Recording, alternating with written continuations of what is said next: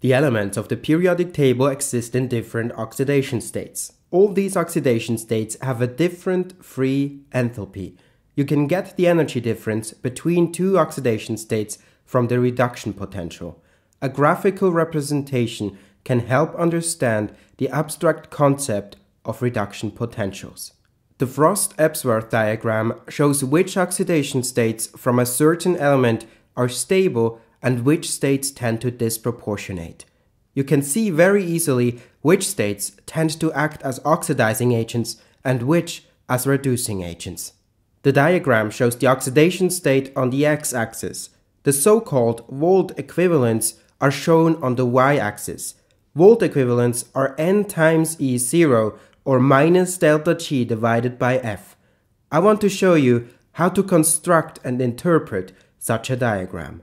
I will demonstrate the construction of the Frost diagram of ruthenium in its different oxidation states with the corresponding oxides. First, we need a collection of reduction potentials between the different ruthenium species. Each oxidation state that you want to put on the diagram has to appear at least once. And not only that, all oxidation states somehow have to be connected with the oxidation state 0. For instance, we have the reduction from ruthenium 8 to ruthenium 4 in the last row, then from ruthenium 4 to ruthenium 2 in the third row. From ruthenium 2 we can get to ruthenium 0. Now you can calculate the free enthalpy of each species relative to each other, the so-called N times E0. The oxidation state 0 always has the energy 0. You need the reduction potential between ruthenium 0 and ruthenium 2 to calculate the energy level of ruthenium 2. The slope between two species corresponds to their reduction potential. You will get the energy level of ruthenium 2 when you multiply the number of electrons with the reduction potential of this reaction. The energy level of ruthenium 2 is 0.91 volts. You can see that ruthenium 2 is thermodynamically less stable than ruthenium 0. Next is ruthenium 3. We have got the reduction potential between ruthenium 3 and ruthenium 2. We have just calculated the energy level of ruthenium 2. The slope between ruthenium 2 and ruthenium 3 is 0.249 volts. With this information at hand, we can calculate the energy level of ruthenium 3. We also have the reduction potential between ruthenium 4 and ruthenium 2. We can calculate the energy level of ruthenium 4 with the energy level of ruthenium 2 and the slope between ruthenium 2 and ruthenium 4. We get all remaining energy levels according to the same principle. The slope between all species is positive. This makes sense because all reduction potentials are positive as well. The green points show the energy level relative to the oxidation state 0. Ruthenium 8 has an Ne value of 8.7 volts, for example. What can we learn from that?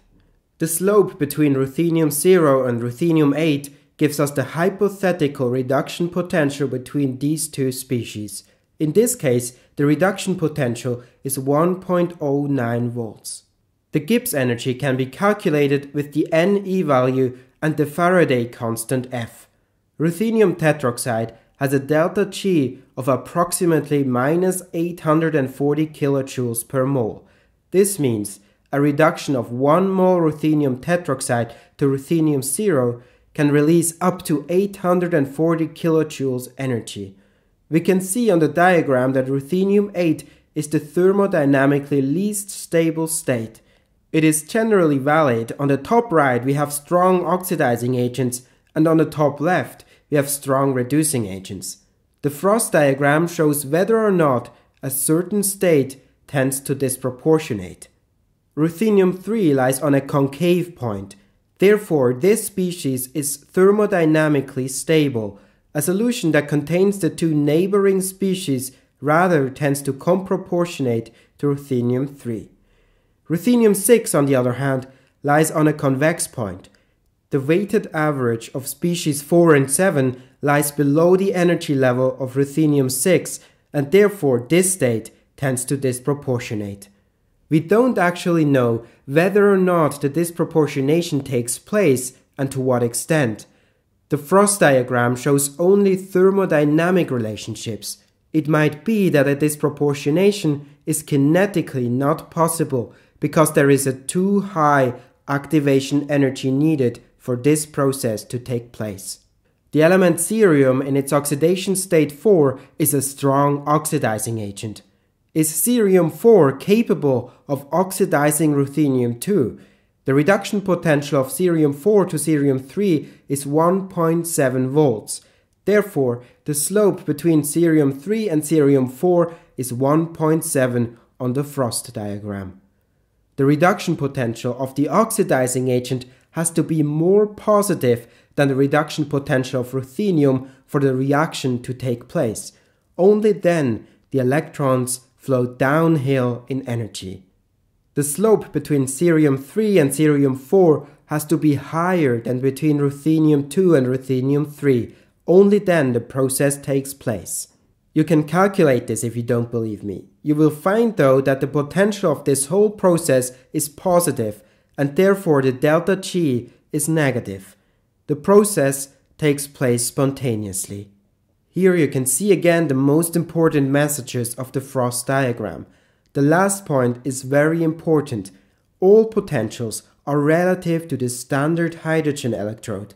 If the slope or the potential is positive, this redox pair is capable of oxidizing hydrogen. I hope you enjoyed this video. Share it with someone else to help them understand the subject better.